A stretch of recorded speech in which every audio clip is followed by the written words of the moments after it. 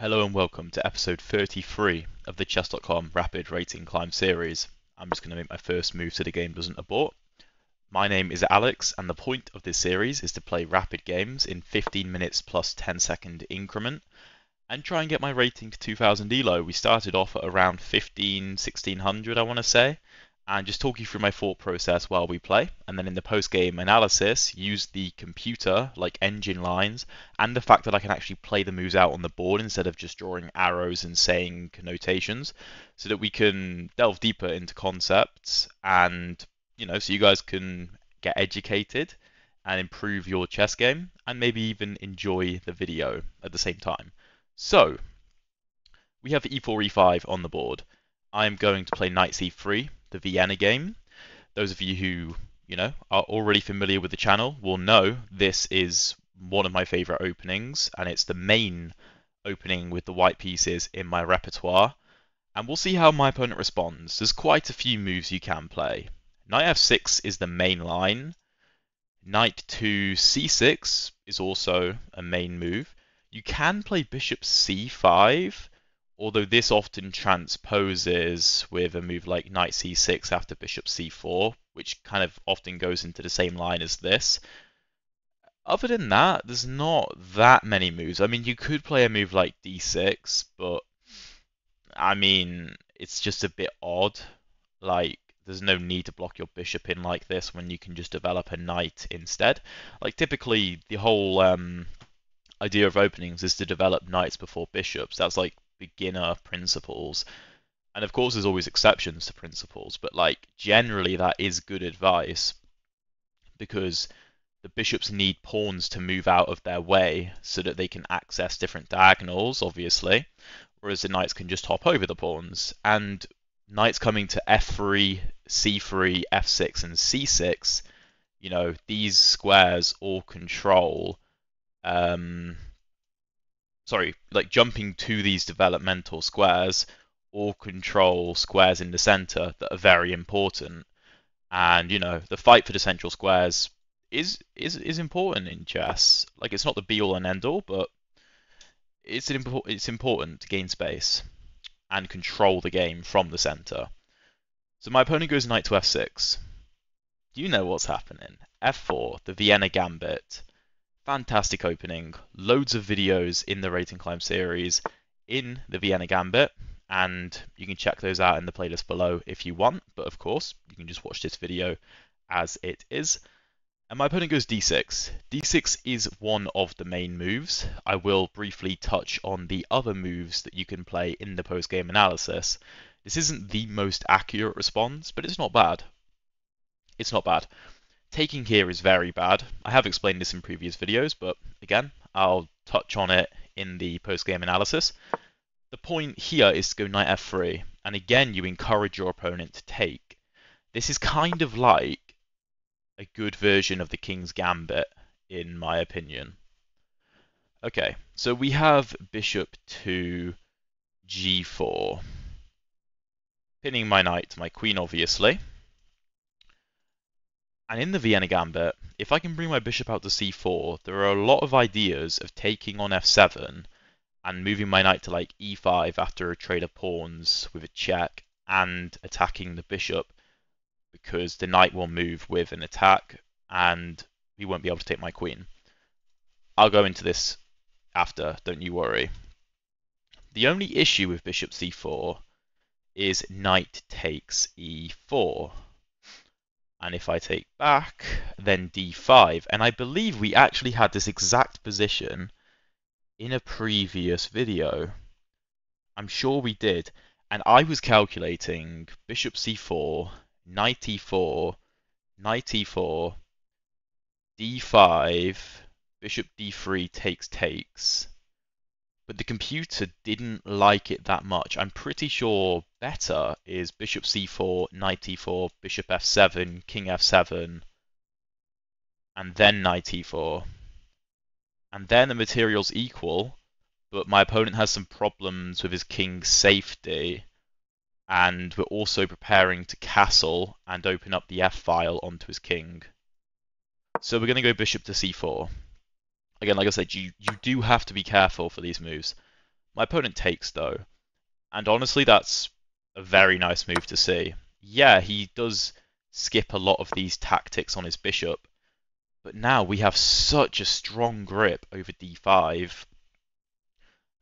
He can't play d5 really, and if he tries to go c6 to play d5, then we'll probably take and force his d pawn onto the e file, so he doesn't have a pawn to play d5 with. There's a bunch of moves we can play here. I don't really want to take unless I'm provoked to, so I'm just going to go d3. Of course, if he takes us, then we take back and we're happy. Could you throw a knight onto d5 in this position? Sure, but what's the point? Like, you don't gain anything there. And if anything, your opponent just gets extra control of the center. Also keep in mind the move f5 in a lot of these scenarios, trying to just barrel down the king side with moves like f5, g4, g5 is definitely an option. Like, you could castle queenside and go for an attack like that. Kind of tempting, to be fair. Is kind of tempting. And I don't really have faith in my opponent's ability to attack me on the queen side. What we could do is play a move like bishop e3 to stay very flexible. So we can still castle kingside if we want. We haven't committed to f5 yet, but we also could castle queenside. Okay, and he does play c6. So now, is he threatening this move? No, because after takes, remember our queen also controls this square as well as the bishop. So we have 1, 2, 3, 4 defenders of the d5 square. He has 1, 2, 3 after this pawn goes there. So he can't take it anyway. Sorry, he can't go there anyway, so that's not a problem. So the thing is, if I go g4, I don't really like the fact that he can take me.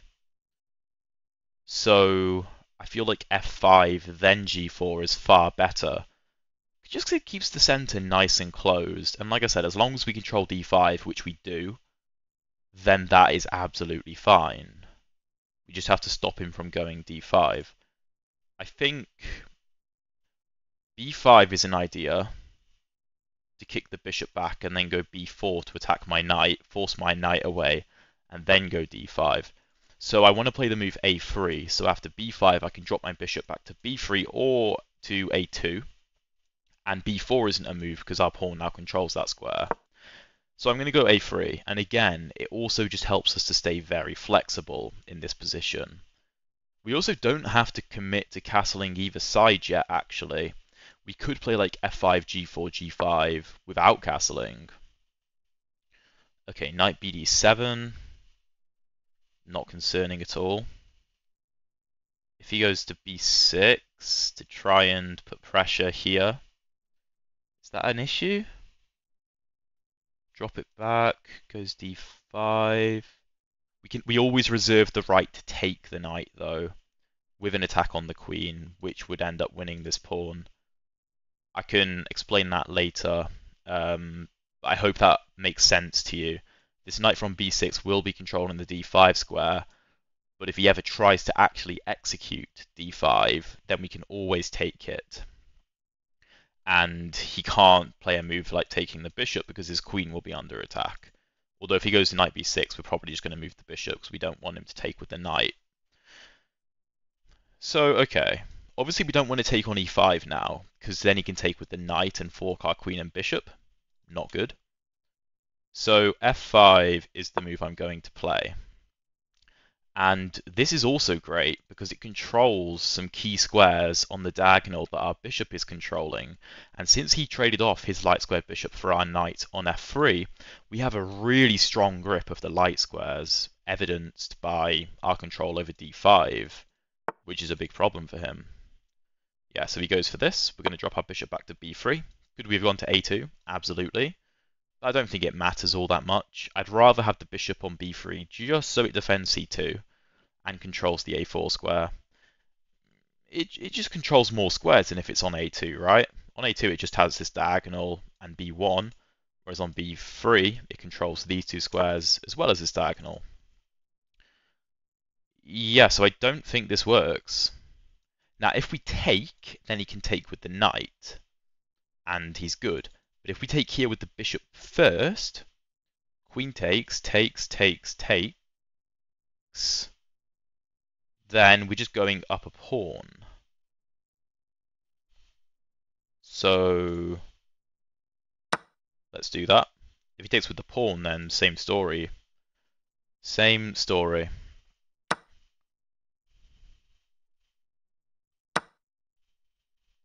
Maybe there is an interesting line though.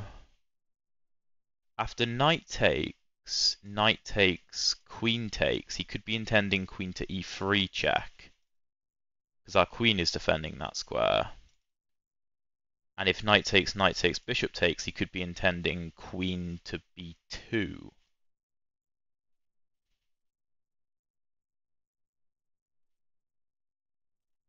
I don't know whether that's a big problem or not. I mean, we don't actually have to take the pawn.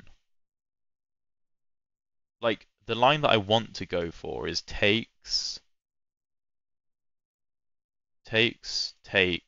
bishop takes, give up b2, and then castle kingside. But then moves like bishop c5 come with a check, c2 hangs. Why allow that? We could just castle queenside here. And if he plays the move d4, then great, we get the diagonal back. So castle, probably rook f to d8. And then we can maybe go for g4, g5. And our bishop is doing a great job of defending, defending the queen side because it controls c2 and blocks the queen's attack on b2. So yeah, this makes a lot of sense to me. Fair play to my opponent. I didn't spot queen e3 check. That was the problem with the line. If that didn't exist, then we would have just been able to take with the queen, and everything would have been fine. But queen e3 check is the problem. We have to play like king d1. That might still be winning. To be honest, that might still be winning, but I didn't want to go for it. It just looked horrible. Okay, d4 is played. Now this opens up our bishop, so I'm happy about that.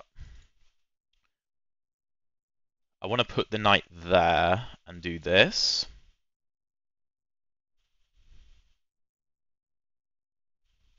The issue is we have opposite coloured bishops in that scenario.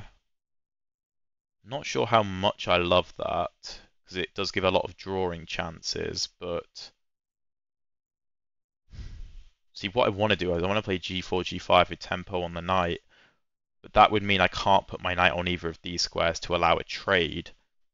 I don't want to go to a4 because the knight's caught offside there and it can't go anywhere. And if we go back to e2, the knight doesn't really have a future because I can't come forward like this. And if I come to g3, I'm just coming back to e4, but I can do that already. So I'm going to go knight to d5 for the reasons that I just explained, even though I don't want to trade the knights because I want to play g4, g5. I think this is the pragmatic option. Here I didn't take with the bishop for two reasons. Firstly, the bishop is doing a good job of controlling the queen. Secondly, we now have an attack on e5. So I think that's good.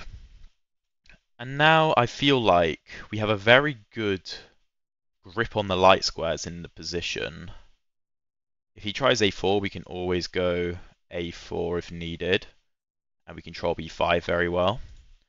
I want to go g4, g5 again, but I think we should start with h4 to control the g5 square to then prepare it.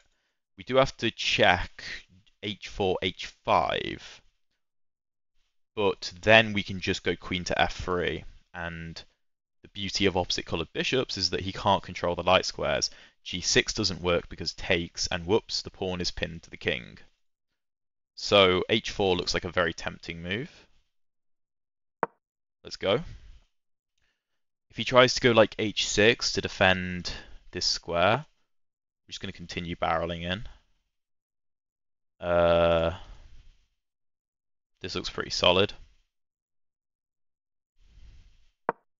Just keeping an eye on b7, stopping this pawn from ever moving, keeping pressure on the pawn. And also I'm ready to jump over to the king side if I ever want to with the queen. I don't see how he actually gets any attack going. Okay, now he's threatening to take the bishop because he has a pin on the pawn. So king to b1 looks very natural.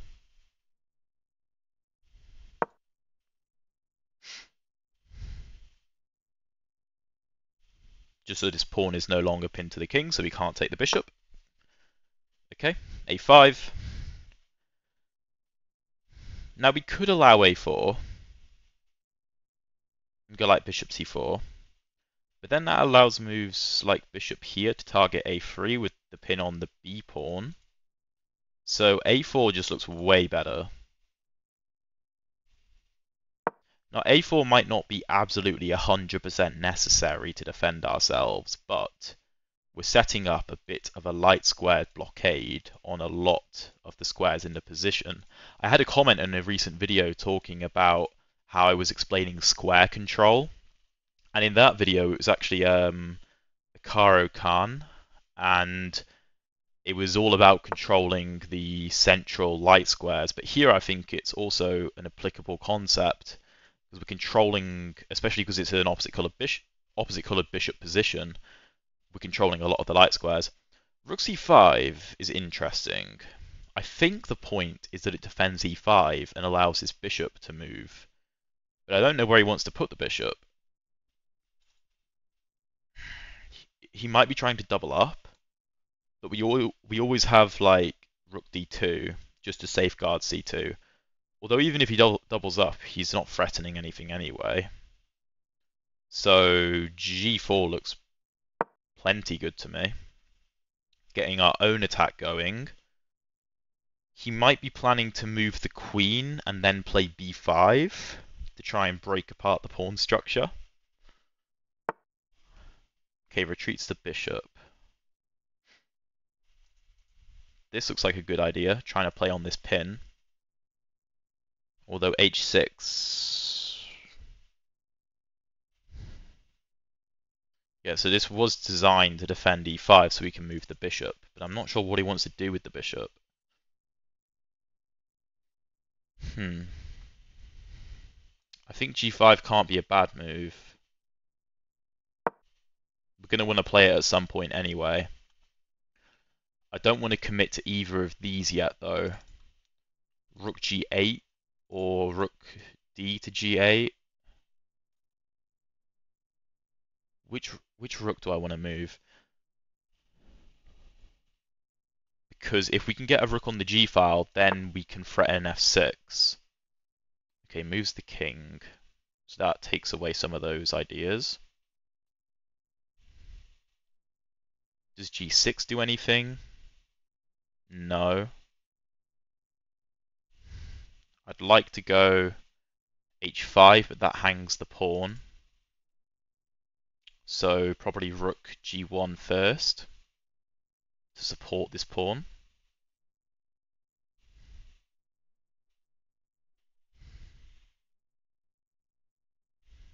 And then we can go h5. Then maybe even h6. That looks nice. Again, if he tries to do anything on the queen side, our rooks can always help out in the defense by lifting to the second rank if need be. My opponent goes f6. Interesting. His king has no legal moves now, which is worth noting. Now, if we go g6, our opponent's going to play h6 and lock down the structure. We don't want that. A move that looks very tempting to me is h5. And if he takes... h6? His queen does defend that square now, though. So if he takes... I'm not sure what our idea is. There was ideas of sacking on g5, and if pawn takes, going after h7, but the bishop can just take, so that doesn't work. What if we take? Well, if we take, then probably bishop takes, or queen takes. And again, our attack seems to be gone.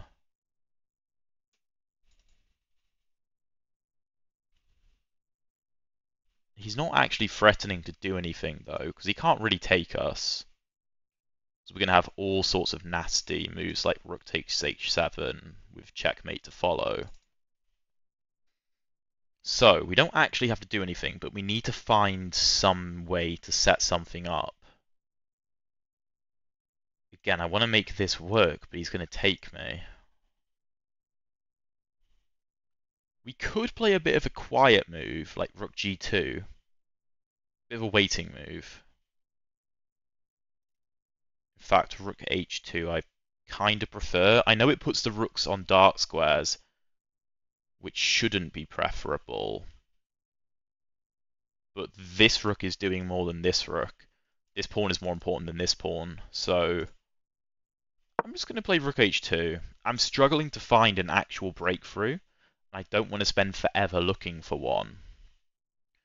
So this is the move I'm going to play, just to help with the defense, just in case. Okay, queen c6. He offers me a queen trade. If we decline the queen trade, b5 is on the horizon.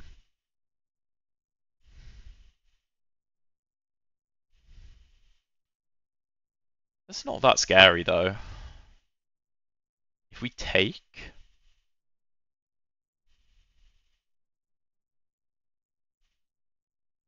Well, if we take, he can't take here because this comes with checkmate.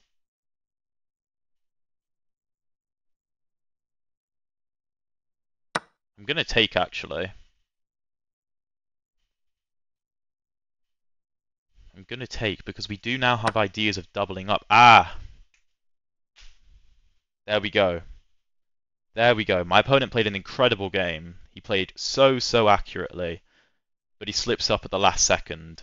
Of course, if we take the queen, he can just take this pawn back. It's probably a draw. But this is checkmate. In between move. That's game over. That's 1995 elo. And the Vienna Gambit delivers again. He did not accept the Gambit. And he defended very well, especially getting the game into an opposite coloured bishop position made it very difficult for me to try and generate enough attacking force to break through. But yeah, I think he kind of just... by the way, king h8 and f6 was an interesting idea. I think I'm on board with it, although f6, I don't know whether that was necessary. I feel like he should have tried a bit harder to play moves like queen a6 and b5, attacking us. But yeah, we just asked him a question. This might just be completely drawn, this position. Again, an engine saying it's completely drawn and it actually being completely drawn, though, are very different things. If he takes back here, I believed I was winning after a move like rook g2, threatening mate on g8. And if you take with the rook, I assumed that g7 would become incredibly weak. I thought taking with the bishop was the best idea. And here I was planning on going for a move like queen g4, putting pressure on, and going for moves like h5, h6. But even after h5, my opponent can just go h6 and lock the structure. So, yeah, it might have just been a complete draw. But yeah, pose a practical, tactical problem.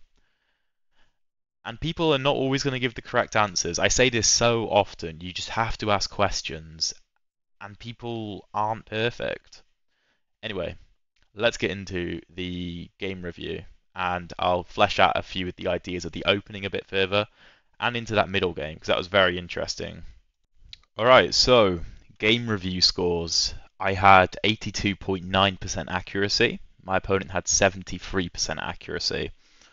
So it wasn't like a perfect game or anything, but as opposed to what my previous videos in the rating climb may suggest, where I've had insanely high accuracies, that it's not the norm, right? 83, well 82.9 is still a very good score. We had quite a few mistakes though, so we're going to see what the computer criticizes. So we have the Vienna. My opponent chose knight to f6. You can also go knight to c6, in which case the main idea is bishop c4, knight f6, d3. And again, like what happened in the game, you try and clamp down on the d5 pawn in a lot of cases. My opponent chooses knight f6, and we go f4. Now, my opponent here went for d6 just to support his center, which is fine. Come on, which is fine. d5 is the main move though, and you go into lines like this. This is all very theoretical. There's so many different moves here, like knight to c6, knight takes c3, f5. All important lines to know. If your opponent goes knight c6, just remember bishop b5. You need to pin this knight and take it if prompted. If f5 is played, you should play d3 to try and get your opponent to take you.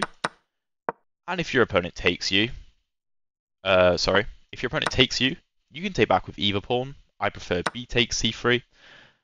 And if you can, like, the ideal setup for white here is like d4, bishop d3, knight e2, castle, knight f4, those sorts of ideas. You're not always going to get your ideal setup, but that is the goal. So you can get positions like, I don't know, this, for example. And the computer believes white is absolutely dominating here, which, yeah, is the case really. So this is sort of the setup you want. Black, of course, cannot allow you to do that, but that is the main idea of the Vienna. Regardless, that's not the right word. Anyway, d6 is the move my opponent chose. We go knight to f3. Taking here is bad because black gets very, very quick development and castles quickly, can maybe even bring the queen out. And white is lacking behind in development, especially with all the weaknesses towards the king, right? This is not good. So knight f3 is the move. If your opponent takes you, you can play it like an improved king's gambit. d4, you're going to win this pawn back. We did actually have an episode of the rating climb where I believe my opponent here went knight to h5 to forcefully hold on to the pawn and played moves like g5, h6 to try and defend it. This is a way to go about the position, but it is very, very dubious because white just gets such easy development. And in that game, I believe I just crushed black down the king side and the center. I believe I forced this pawn through to e6, and he had to sacrifice a piece for it. But this is also a way that you can handle the position. It's not great though. And of course, if you take and then d4 and black just continues to develop normally, white just gets a very, very easy position. Bishop c4. You don't have to go c4. You can go to d3 if you want. If d5 is played, you probably push e5. At least I would push e5, just because that's the way that I like to play. And again, very, very easy game to play. You get kind of everything you want. Domination over the center, quick development, open f-file to attack down. Perfect. Again, these aren't all the best moves, but these are the types of positions that I like to play. Anyway, bishop g4, and I go bishop c4. This is not the best move in the position. Apparently h3 is a bit better, but again, this is the way that I like to play the position, because I'm trying to set up tactics on the f7 pawn. For the sake of argument, if your opponent plays a move like bishop e7, f takes e5, f takes e5, then bishop takes f7 check works. And these are kind of like natural moves from your opponent, right? Bishop e7 and taking a pawn, they're pretty standard. But here you have this classic Vienna tactic where the bishop comes out to g4 and the bishop comes out to c4. where the bishop is hit by the knight and the queen, and the knight moves with tempo on the king because the bishop sacrifices itself on f7. Are you going to be able to memorize every single position that this happens in if you want to play the Vienna? No. No. But you're supposed to watch out for the themes. So the themes are that e5 is kind of destabilized. I can take, and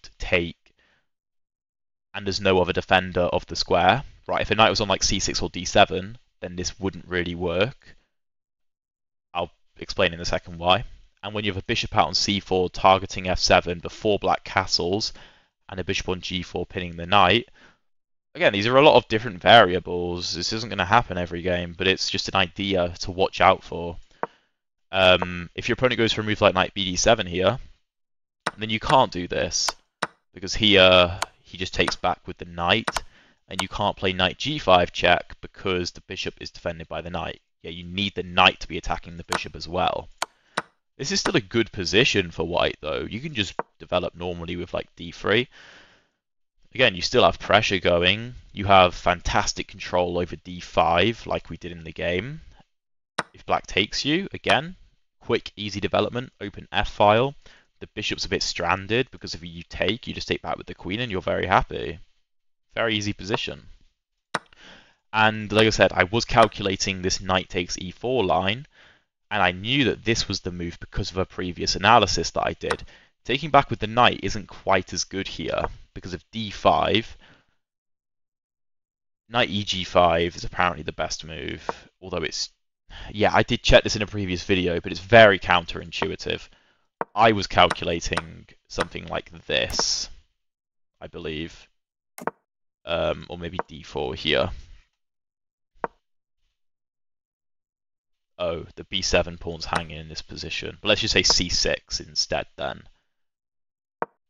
Anyway, I was calculating these kinds of lines. Knight d7 and knight c6 are apparently the best moves, but you get my point. It's better, though, to take, instead of taking here, to take on f7 first.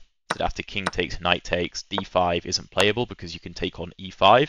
And again, you have the same tactic where the bishop sacrifices itself on f7 and prepares the knight to move with a tempo so that you can win the bishop. And d5 obviously doesn't fork your pieces anymore. And so it's best for your opponent to retreat the king to get out of all these checks, apparently. And you're smooth sailing. You know, this is just a very nice position. Opponent's king is stranded. You're going to castle kingside, open f-file. Very strong knights in the center, good central control. You really couldn't ask for much more, right? So while the computer calls bishop c4 an inaccuracy, I quite like it. My opponent took on f3, which is very strange.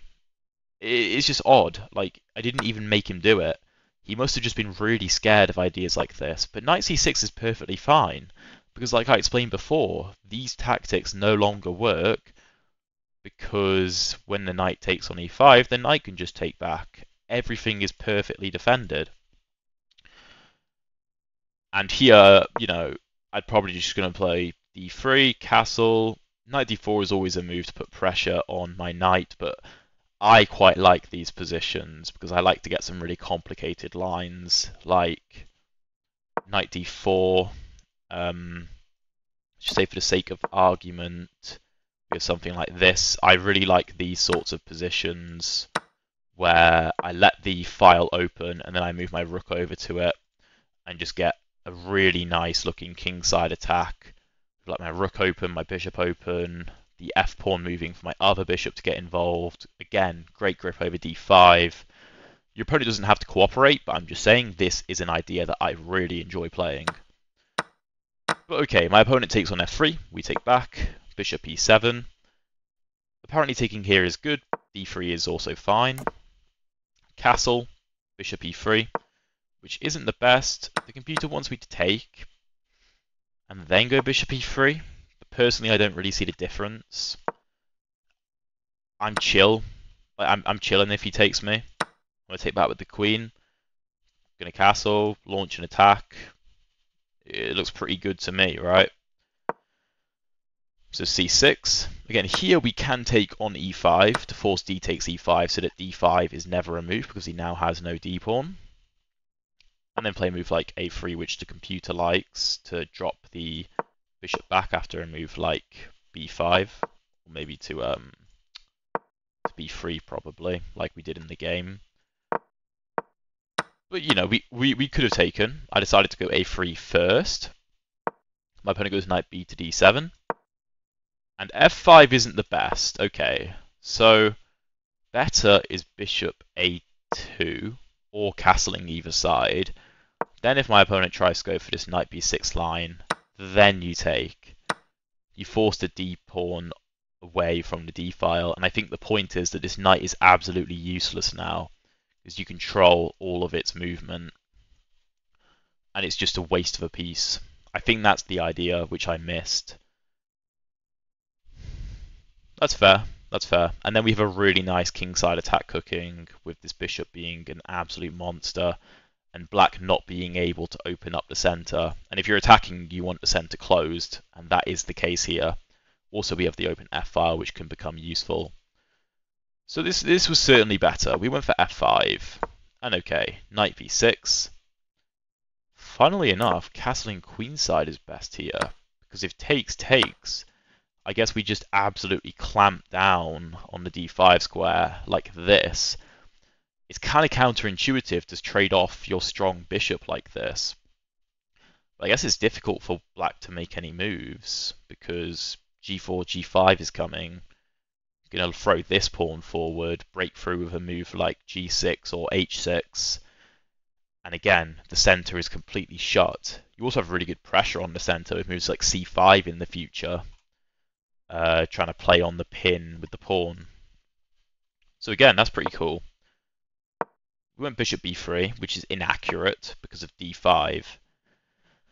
And I miscalculated this. Bishop takes b6 is not a good move. The reason I played bishop takes b6 is because I missed that in this position, queen e3 check was playable. And apparently this is still good for white, but this is, I don't know, unnecessary to put my king in such danger. Here, better than taking on b6 was apparently bishop to f2. Ah, okay. And then if you take, then I just take, and then I have the open d file, my attack's still coming. And now if you push, it's no longer a fork, I can just drop my knight back. The center's now shut, castle queenside, and again throw my pawn forward. So that's an interesting idea. But I missed that, because like I said, I just missed the move queen e3. If queen e3 wasn't a move here, I assume I'm absolutely chilling. And there are moves like bishop g5 to stop me from castling, because this queen is stopping me from going kingside. But let's just say I get an extra move to castle. Now I'm much, much better. Right, and this is what I had in my head. I'm up a pawn.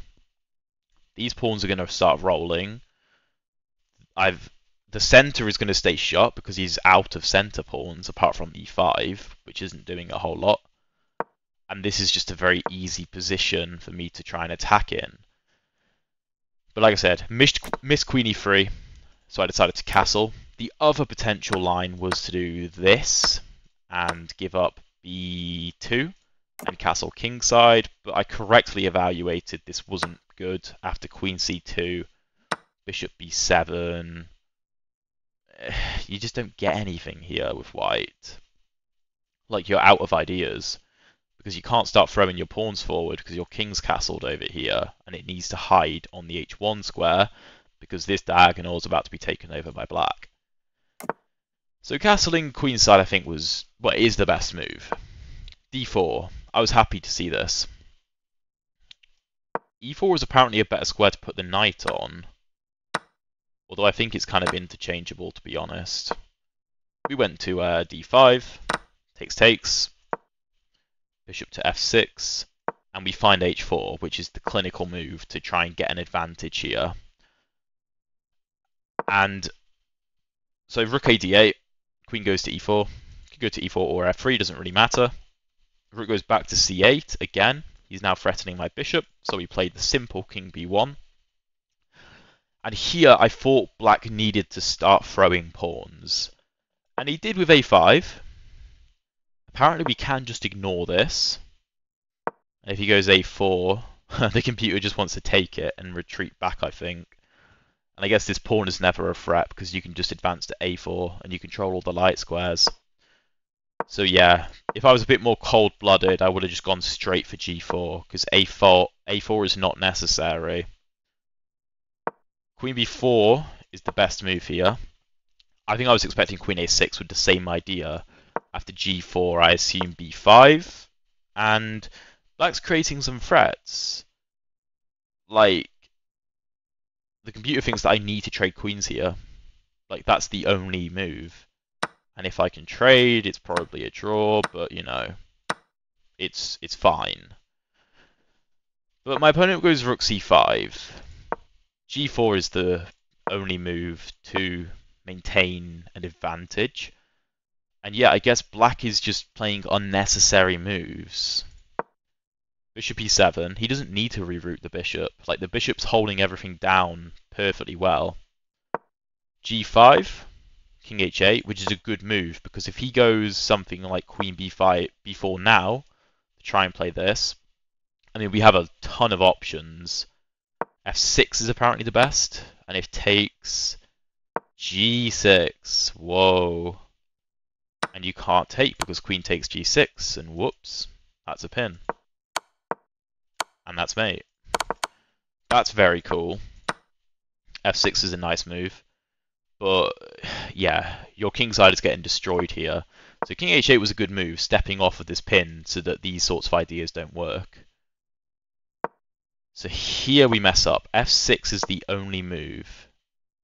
After g takes, bishop takes, rook d to f1, rook c6, rook h to g1. It's kind of odd. I'm not really sure what the idea is. Queen g4? Oh, maybe it's to go... Ah, right. This is the idea. But also you have stuff like, say that tactic in particular didn't work, moves like bishop takes f7. And if rook takes, then it's mate. And if he doesn't react, then it's still mate. So okay, I missed f6. It makes a lot of sense. Just open the lines up. I went rook d to g1, which, yeah, was unnecessary. And it allows f6, which is the best move for him. I can't go g6 here because h6, and I'm never breaking through ever because all the pawns are locked.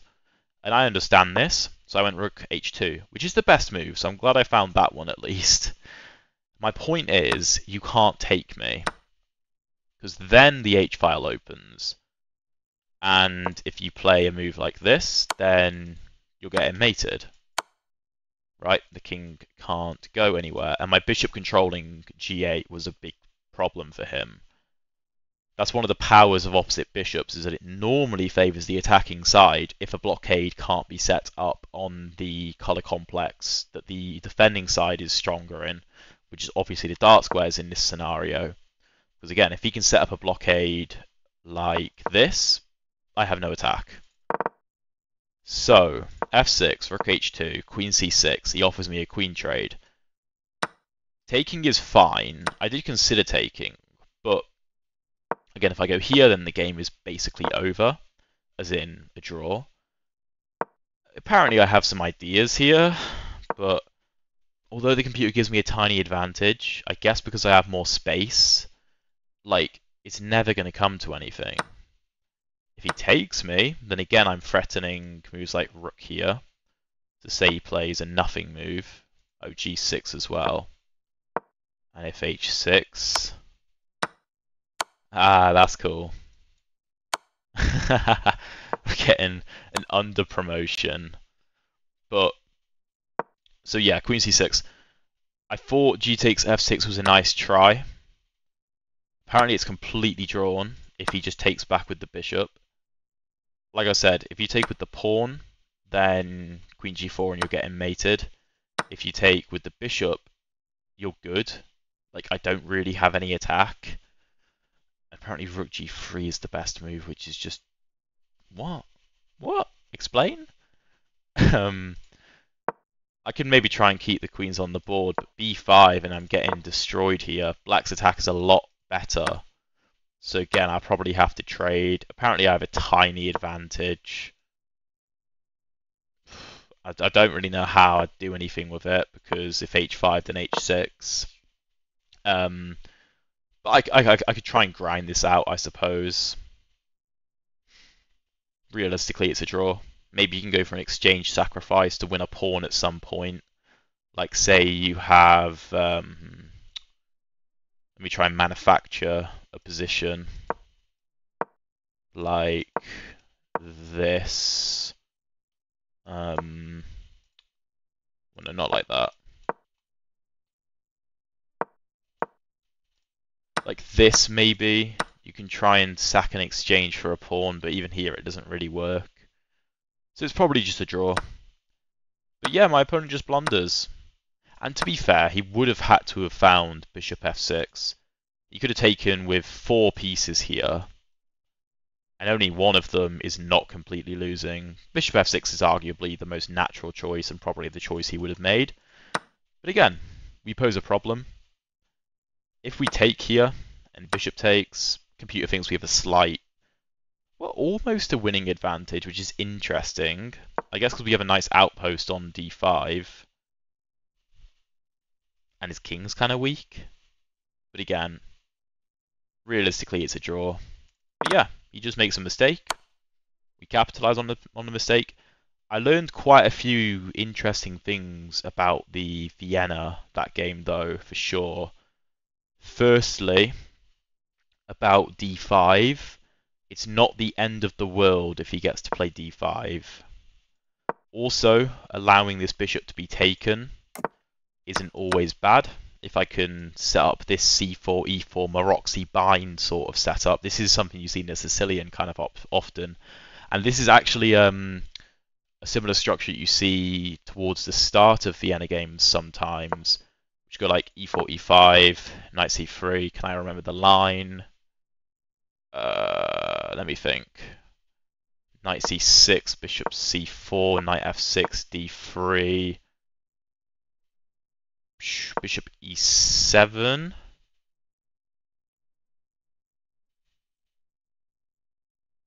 Yeah, moves. There's lines like this where you get this kind of structure.